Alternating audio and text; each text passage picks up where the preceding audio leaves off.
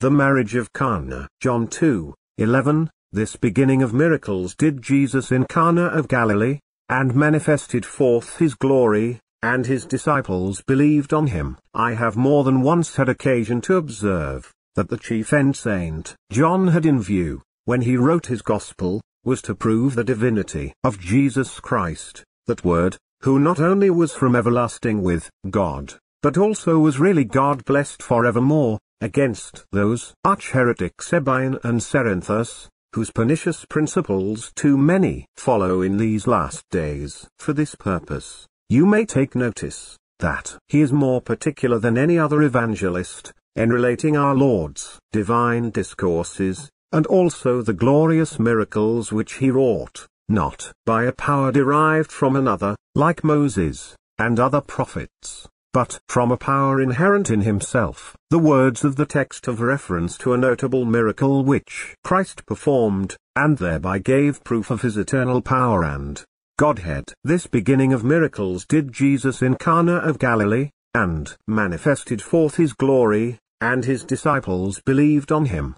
The miracle here spoken of, is that of our Lord's turning water into wine at a marriage feast. I design, at present, by God's help, to make some observations on the circumstances and certainty of the miracle, and then conclude with some practical instructions, that you, by hearing how Jesus Christ has showed forth his glory, may, by the operation of God's Spirit upon your hearts, with the disciples mentioned in the text, be brought to believe on him. First, then, I would make some observations on the miracle itself. Verse 1 and 2. And the third day there was a marriage in Cana of Galilee, and the mother of Jesus was there. And both Jesus was called, and his disciples, to the marriage. By our Lord's being at a feast we may learn, that feasting upon solemn occasions is not absolutely unlawful, but then we must be exceeding careful at such seasons, that the occasion be solemn, and that we go not for the sake of eating and drinking, but to edify one another in love. Feasting in any other manner, I think absolutely unlawful for the followers of Jesus Christ, because if we eat and drink out of any other view, it cannot be to their glory of God. The Son of Man, we know, came eating and drinking. If a Pharisee asked him to come to his house, our Lord went, and sat down with him. But then we find his discourse was always such as tended to the use of edifying. We may then, no doubt, go and do likewise. We may observe farther, that if our Lord was present at a marriage feast, then, to deny marriage to any order of men, is certainly a doctrine of devils. Marriage, says the Apostle, is honorable in all. Our Lord graced a marriage feast with his first public miracle. It was an institution of God himself, even in paradise, and therefore, no doubt, lawful for all Christians, even for those who are made perfect in holiness through the faith of Jesus Christ. But then, we may learn the reason why we have so many unhappy marriages in the world. It is because the parties concerned do not call Jesus Christ by prayer, nor ask the advice of his true disciples when they are about to marry. No, Christ and religion are the last things that are consulted, and no wonder then if matches of the devil's making, as all such are, which are contracted only on account of outward beauty, or for filthy lucre's sake, prove most miserable and grievous to be borne. I cannot but dwell a little on this particular, because I am persuaded the devil cannot lay a greater snare for young Christians, than to tempt them unequally to yoke themselves with unbelievers, as are all who are not born again of God. This was the snare wherein the sons of God were entangled before the flood, and one great cause why God brought that flood upon the world. For what says Moses, Gen 6:2-3, the sons of God, the posterity of pious Seth, saw the daughters of men,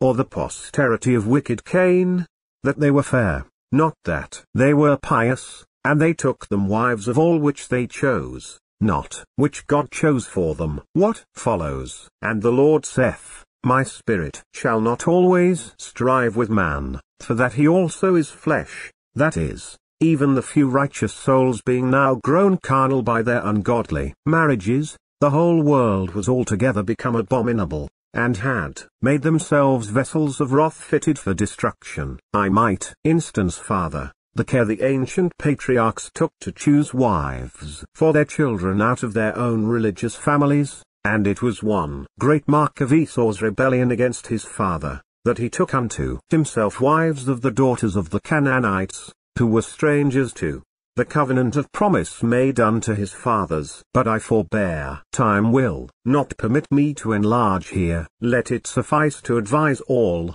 whenever they enter into a marriage state, to imitate the people of Cana in Galilee, to call Christ to the marriage. He certainly will hear and choose for you, and you will always find his choice to be the best. He then will direct you to such yokefellows as shall be helpsmeet for you in the great work of your salvation, and then he will also enable you to serve him without distraction, and cause you to walk, as Zachary and Elizabeth, in all his commandments and ordinances blameless.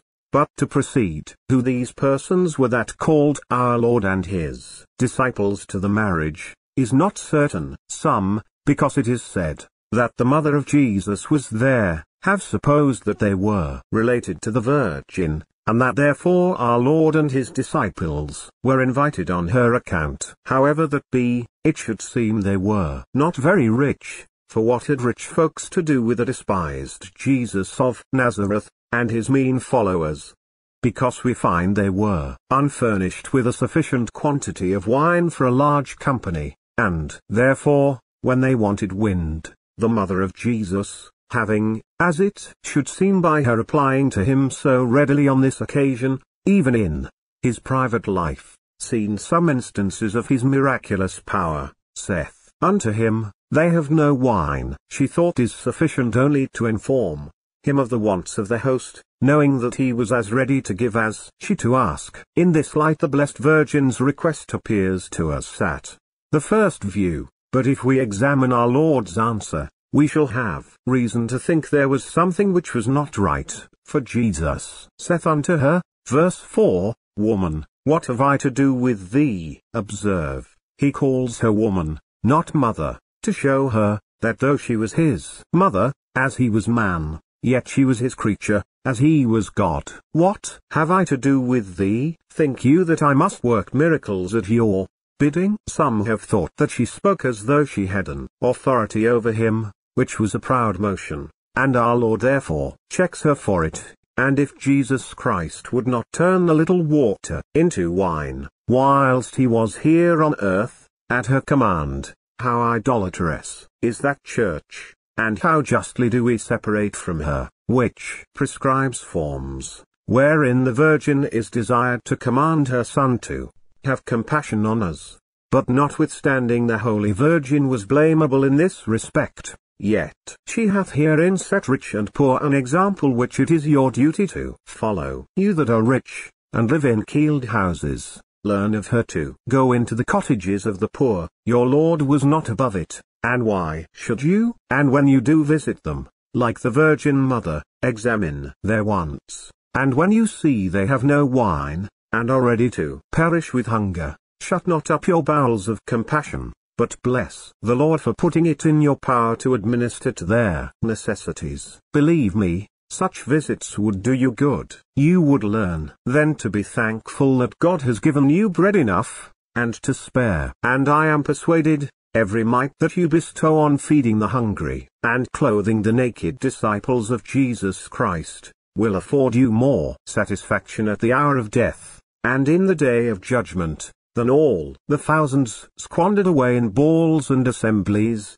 and such like entertainments. You that are poor in this world's goods, and thereby are disabled from helping, yet you may learn from the Virgin to pray for one another. She could not turn the water into wine, but she could entreat her Son to do it, and so may you, and doubt not of the Lord's hearing you, for God has chosen the poor in this world, rich in faith, and by your fervent prayers, you may draw down many a blessing on your poor fellow creatures. Oh, that I may ever be remembered by you before the throne of our dear Lord Jesus. But what shall we say? Will our Lord entirely disregard this motion of his mother? No, though he check her with, "Woman, what have I to do with thee?" Yet he intimates that he would do as she desired by and by. Mine hour is not yet come, as though he had said, "The wine is almost, but not quite out." When they are come to an extremity, and sensible of the want of my assistance, then will I show forth my glory, that they may behold it, and believe on me. Thus, sirs, hath our Lord been frequently pleased to deal with me, and, I doubt not, with many of you also. Often when I have found his presence as it were hidden from my soul, and his comforts well nigh gone, I have went unto him complaining that I had no visitant token of his love. As usual, sometimes he has seemed to turn a deaf ear to my request, and as it was said, "What have I to do with thee?" which has made me go sorrowing all the day long. So foolish was I, and faithless before him, for I have always found he loved me notwithstanding, as he did Lazarus, though he stayed 2 days after he heard he was sick. But when my hour of extremity has been come, and my will broken, then hath he lifted up the light of his blessed countenance afresh. He has showed forth his glory, and made me ashamed for disbelieving him, who often hath turned my water into wine. Be not then discouraged, if the Lord does not immediately seem to regard the voice of your prayer, when you cry unto him. The Holy Virgin we find was not, no, she was convinced his time was the best time, and therefore, verse 5, saith unto their servants, "Oh that we could follow her advice, whatsoever he saith unto you, do it." And now, behold, the hour is come, when the eternal Son of God will show forth his glory. The circumstance of the miracle is very remarkable. Verse 6, "And there were set 6 water pots of water, after the manner of the purifying of the Jews, containing 2 or 3 firkins apiece." The manner of this purifying we have an account of in the other evangelist, especially Saint Mark, who informs us, that the Pharisees, and all the Jews, except they wash their hands oft, eat not, and when they come from the market, except they wash they eat not. This was a superstitious custom, but, however, we may learn from it, whenever we come in from conversing with those that are without, to purify our hearts by self-examination and prayer, for it is hard to go through their world, and to be kept unspotted from it. Observe further, verse 7, "Jesus saith unto them, not to his own disciples, but unto the servants of the house, who were strangers to the holy Jesus, and whom the Virgin had before charged to do whatsoever he said unto them,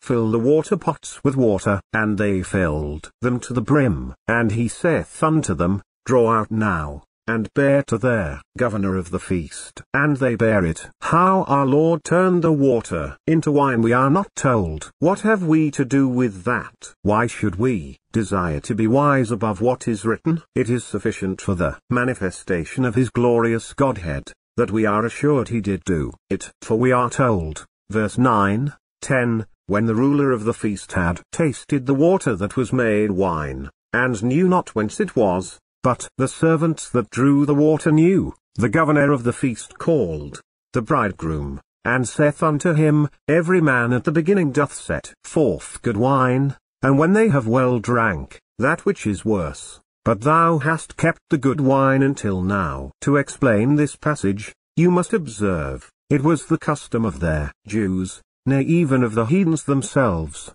to the shame of our Christian baptized heathens be it spoken, at their public feasts to choose a governor, who was to oversee and regulate the behavior of their guests, and to take care that all things were carried on with decency and order.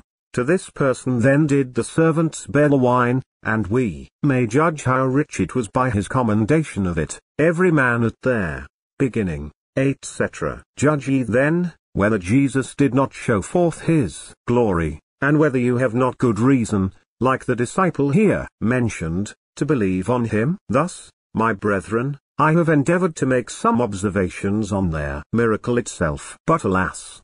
This is only the outward court thereof. Their veil is yet before our eyes. Turn that aside, and we shall see such mysteries under it, as will make our hearts to dance for joy. and fill our mouths with praise forevermore. But here I cannot help remarking what a sad inference one of our masters of Israel, in a printed sermon, has lately drawn from this commendation of the bridegroom. His words are these: Our blessed Saviour came eating and drinking, was present at weddings, and other entertainments, though I hear of his being only at one, nay, at one of them, which I suppose is that of which I am now discoursing, worked a miracle to make wine, when it is plain there had been more drank than was absolutely necessary for the support of nature, and consequently something had been indulged to pleasure and cheerfulness. I am sorry such words should come from the mouth and pen of a dignified clergyman of the Church of England. Alas! How is she fallen?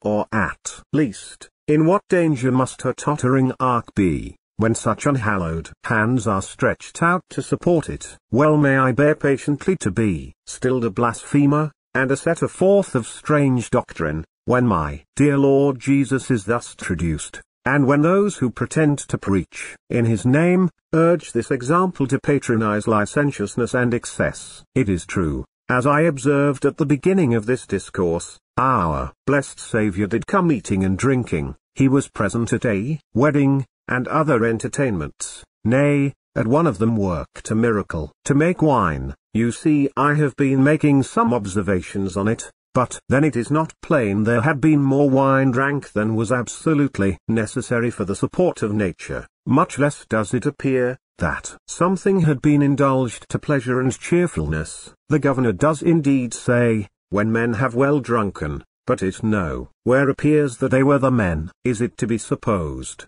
that their most holy and unspotted Lamb of God, who was manifested to destroy their works of the devil, and who, when at a Pharisee's house, took notice of even the gestures of those with whom he sat at meat, is it to be supposed that our dear Redeemer, whose constant practice it was to tell people they must deny themselves, and take up their crosses daily, who bid his disciples to take heed, lest at any time their hearts might be overcharged with surfeiting and drunkenness, can it be supposed that such a self-denying Jesus should now turn 6 large water pots of water into the richest wine, to encourage excess and drunkenness in persons, who, according to this writer, had indulged to pleasure and cheerfulness already? Had our Lord sat by, and seen them indulge, without telling them of it, would it not be a sin? But to insinuate he not only did this,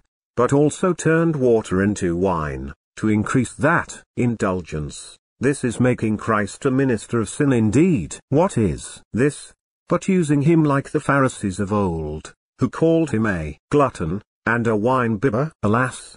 How may we expect our dear Lord's enemies will treat him, when he is thus wounded in the house of his seeming friends? Sirs, if you follow such doctrine as this, you will not be righteous, but I am persuaded you will be wicked overmuch. But God forbid you should think our Lord behaved so much unlike himself in this matter. No, he had nobler ends in view, when he wrought this miracle. 1. The evangelist mentions in the words of the text, to show forth his glory, or to give a proof of his eternal power and Godhead. Here seems to be an allusion to the appearance of God in their tabernacle, which this same evangelist takes notice of in his first chapter, where he says, the Word, Jesus Christ, was made flesh, and dwelt, or, as it is rendered in the margin, tabernacled, amongst us. Our dear Lord, though very God of very God, and also most perfect and glorious in himself as man, was pleased to throw a veil of flesh over this his great glory, when he came to make his soul an offering for sin, and that the world might know and believe in him as the Saviour of all men. He performed many miracles, and this in particular, for thus speaks the evangelist, this first, etc. This then was the chief design of our Lord's turning the water into wine. But there are more which our Lord may be supposed to have had in view, some of which I shall proceed to mention. Secondly, he might do this to reward those for calling him and his disciples to the marriage. Jesus Christ will not be behindhand with those who receive him or his followers, for his name's sake. Those who thus honor him, he will honor. A cup of cold water given in the name of a disciple shall in no wise lose its reward. He will turn water into wine, though those who abound in alms deeds, out of a true faith in, and love for Jesus, may seem as it were to throw their bread upon their waters, yet they shall find it again after many days. For they who give to the poor out of this principle, lend unto the Lord, and look, whatsoever they lay out, it shall be repaid them again. Even in this life, God often orders good measure pressed down and running over, to be returned into his servants' bosoms. It is the same in spirituals. To him that hath, and improves what he hath, for the sake of Christ and his disciples, shall be given, and he shall have abundance. Brethren, I would not boast, but, to my Master's honor and free grace be it spoken, I can prove this to be true by happy experience. When I have considered that I am a child, and cannot speak, and have seen so many of you come out into the wilderness to be fed, I have often said within myself, what can I do with my little stock of grace and knowledge among so great a multitude? But, at my Lord's command,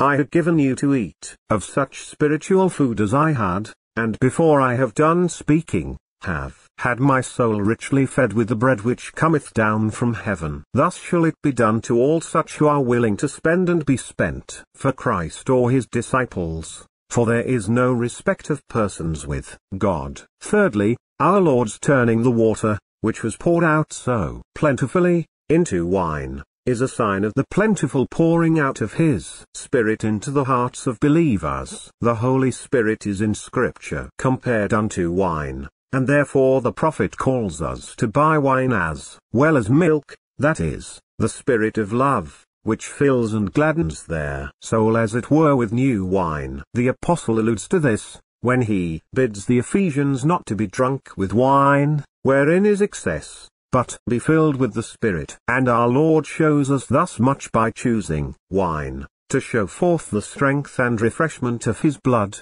in their blessed sacrament. I know these terms are unintelligible to natural men. They can no more understand me, than if I spoke to them in an unknown tongue, for they are only to be spiritually discerned. To you, then that are spiritual do I speak, to you who are justified by faith, and feel the blessed Spirit of Jesus Christ working upon your hearts. You can judge of what I say, you have already, I am persuaded, been as it were filled with new wine by the inspiration of his Holy Spirit. But, alas!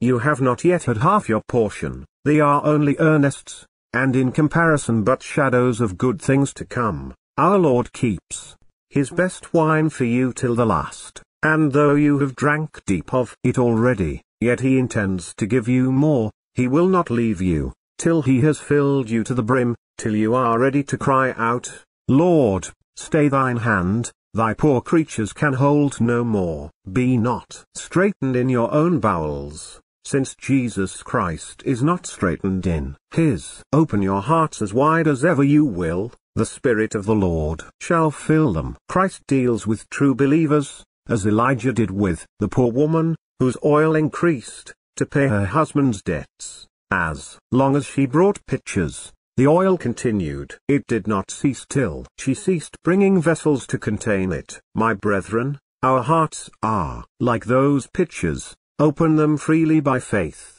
and the oil of God's free gift, the oil of gladness, the love of God through Christ, shall be continually pouring in, for believers are to be filled with all the fullness of God. Fourthly, our Lord's turning water into wine, and keeping the best until last, may show forth the glory of the latter days of his marriage feast with his church. Great things God has done already, whereat millions of saints have rejoiced, and do yet rejoice. Great things God is doing now, but yet, my brethren, we shall see greater things than these. It is meet, right, and our bounden duty, to give thanks unto God, even the Father, for many righteous men have desired to see there things which we see, and have not seen them, and to hear the things which we hear, and have not heard them. But still there are more excellent things behind. Glorious things are spoken of these times,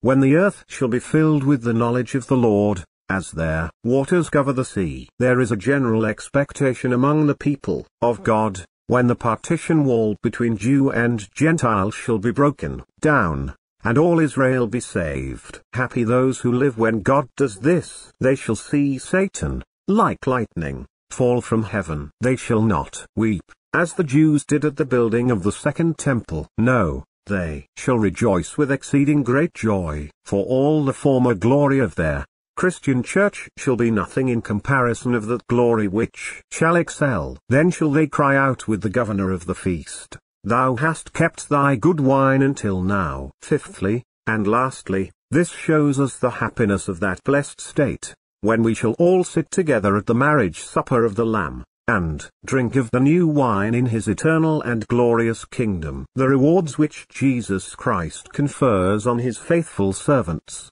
and the comforts of his love wherewith he comforts them, whilst pilgrims here on earth, are often so exceeding great, that was it not promised, it were almost presumption for them to hope for any reward hereafter. But, my brethren, all the manifestations of God that we can possibly be favored with here, when compared with the glory that is to be revealed in us, are no more than a drop of water when compared with an unbounded ocean. Though Christ frequently fills his saints even to the brim, yet their corruptible bodies weigh down their souls, and cause them to cry, Who shall deliver us from these bodies of death? These earthly tabernacles can hold no more.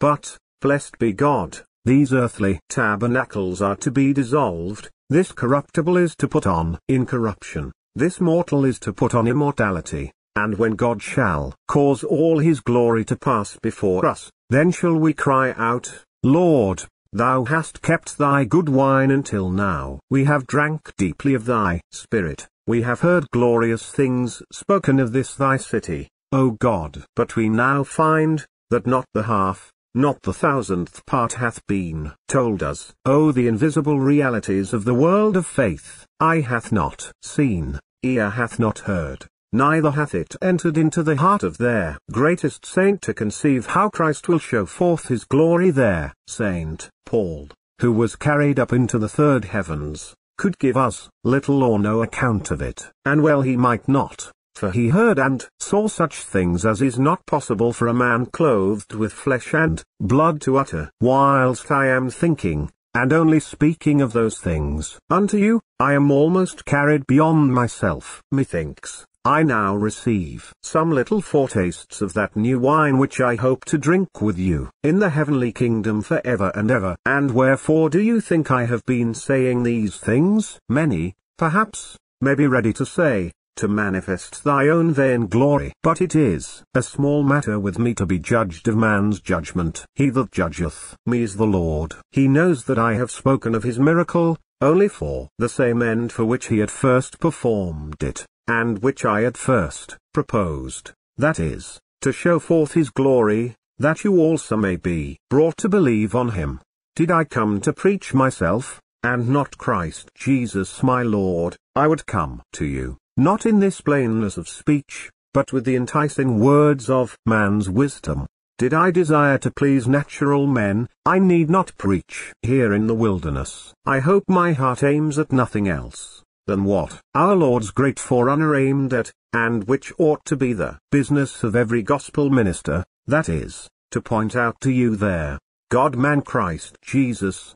Behold then, by faith behold, the Lamb of God, who taketh away the sins of the world. Look unto him, and be saved. You have heard how he manifested, and will yet manifest his glory to true believers, and why then, O sinners, will you not believe in him? I say, O sinners, for now I have spoken to the saints, I have many things to say to you. And may God give you all an hearing ear, and an obedient heart. The Lord Jesus, who showed forth his glory above 1,700 years ago, has made a marriage feast, and offers to espouse all sinners to himself, and to make them flesh of his flesh, and bone of his bone. He is willing to be united to you by one Spirit. In every age, at sundry times, and after divers manners, he hath sent forth his servants, and they had bidden many, but yet, my brethren, there is room. The Lord therefore now has given a commission in these last days to others of his servants, even to compel poor sinners by the cords of love to come in. For our Master's house must and shall be filled. He will not shed his gracious blood in vain. Come then, come to the marriage. Let this be the day of your espousals with Jesus Christ. He is willing to receive you, though other lords have had dominion over you. Come then to the marriage. Behold, the oxen and fatlings are killed, and all things are ready. Let me hear you say, as Rebekah did, when they asked her whether she would go and be a wife to Isaac, oh, let me hear you say, we will come. Indeed, you will not repent it. The Lord shall turn your water into wine. He shall fill your souls with marrow and fatness, and cause you to praise him with joyful lips. Do not say, you are miserable, and poor, and blind, and naked, and therefore ashamed to come, for it is to such that this invitation is not sent. The polite, the rich, the busy, self-righteous Pharisees of this generation have been bidden already, but they have rejected their counsel of God against themselves. They are too deeply engaged in going, one to his country house, another to his merchandise. They are so deeply wedded to the pomps and vanities of this wicked world, that they, as it were with one consent, have made excuse. And though they have been often called in their own synagogues, yet all the return they make is to thrust us out, and thereby in effect say, they will not come. But God forbid, my brethren, that you should learn of them. No, since our Lord condescends to call first, because if left to yourselves you would never call after him, let me beseech you to answer him, as he answered for you, when called upon by infinite offended justice to die for you sins. Lo, I come to do thy will, O God. What if you are miserable, and poor, and blind, and naked? That is no excuse. Faith is the only wedding garment which Christ requires. He does not call you because you already are, but because he intends to make you saints. It pities him to see you naked. He wants to cover you with his righteousness. In short, he desires to show forth his glory, that is, his free love through your faith in him. Not but that he will be glorified, whether you believe in him or not, for the infinitely free love of Jesus Christ will be ever the same, whether you believe it, or so receive it, or the contrary. But our Lord will not always send out his servants in vain, to call you. The time will come when he will say, none of those which were bidden, and would not come, shall taste of my supper. Our Lord is a God of justice, as well as of love, and if sinners will not take hold of his golden scepter, verily he will bruise them with his iron rod.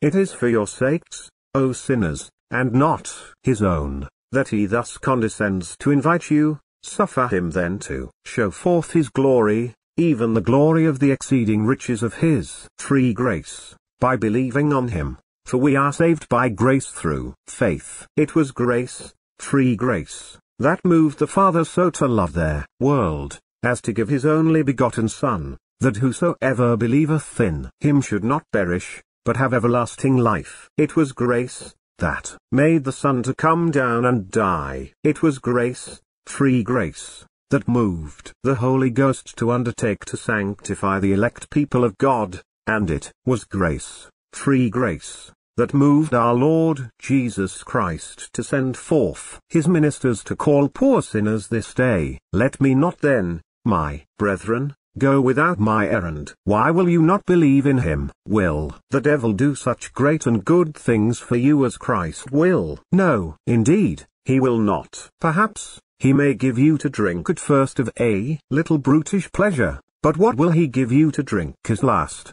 A cup of fury and of trembling, a never-dying worm, a self-condemning conscience, and the bitter pains of eternal death. But as for their servants of Jesus Christ, it is not so with them. No, he keeps his best wine till the last. And though he may cause you to drink of the brook in the way to heaven, and of the cup of affliction, yet he sweetens it with a sense of his goodness, and makes it pleasant drink, such as their souls do love. I appeal to the experience of any saint here present, as I doubt not but there are many such in this field, whether Christ has not proved faithful, ever since you have been espoused to him. Has he not showed forth his glory, ever since you have believed on him? And now, sinners, what have you to object? I see you are all silent, and well you may. For if you will not be drawn by the cords of infinite and everlasting love, what will draw you? I could urge many terrors of the Lord to persuade you, but if the love of Jesus Christ will not constrain you, your case is desperate. Remember then this day I have invited all, even the worst of sinners, to be married to the Lord Jesus. If you perish, remember you do not perish for lack of invitation. You yourselves shall stand forth at the last day, and I here give you a summons to meet me at the judgment seat of Christ, and to clear both my master and me. Would weeping, would tears prevail on you, I could wish my head were waters, and my eyes fountains of tears, that I might weep out every argument, and melt you into love. Would anything I could do or suffer influence your hearts, I think I could bear to pluck out my eyes, or even to lay down my life for your sakes. Or was I sure to prevail on you by importunity, I could continue my discourse till midnight, I would wrestle with you even till the morning watch, as Jacob did with the angel, and would not go away till I had overcome. But such power belongeth only unto the Lord. I can only invite. It is he only can work in you both to will and to do after his good pleasure. It is his property to take away the heart of stone, and give you a heart of flesh. It is his Spirit that must convince you of unbelief, and of the everlasting righteousness of his dear Son. It is he alone must give faith to apply his righteousness to your hearts. It is he alone can give you a wedding garment, and bring you to sit down and drink new wine in his kingdom. As to spirituals, we are quite dead, and have no more power to turn to God of ourselves, than Lazarus had to raise himself, after he had lain stinking in the grave 4 days. If thou canst go, O man, and breathe upon all the dry bones that lie in the graves, and bid them live, if thou canst take thy mantle and divide yonder river, as Elijah did the river Jordan, then will we believe thou hast a power to turn to God of thyself. But as thou must despair of their one, so thou must despair of the other. Without Christ's quickening grace, in him is thy only help. Fly to him then by faith, say unto him, as the poor leper did, Lord, if thou wilt, thou canst make me willing, and he will stretch forth the right hand of his power to assist and relieve you. He will sweetly guide you by his wisdom on earth, and afterwards take you up to partake of his glory in heaven. To his mercy therefore, and almighty protection, do I earnestly, humbly, and most affectionately commit you. The Lord bless you and keep you. The Lord lift up the light of his blessed countenance upon you, and give you all peace and joy in believing, now and forevermore.